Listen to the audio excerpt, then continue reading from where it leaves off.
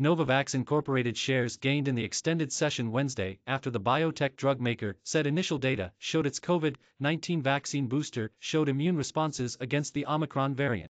Novavax NVAX, minus 4.07% shares ended after hours trading up 4.8%, after rising as much as 6% and dropping as much as 8% from their Wednesday close of $183.30.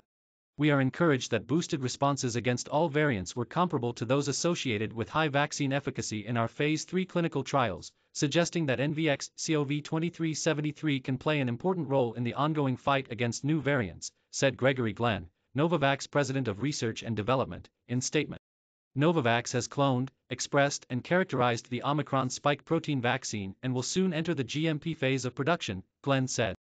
Novavax shares are up 59% over the past 12 months, compared with a 27% gain in the SP 500 index SPX, plus 1.02%.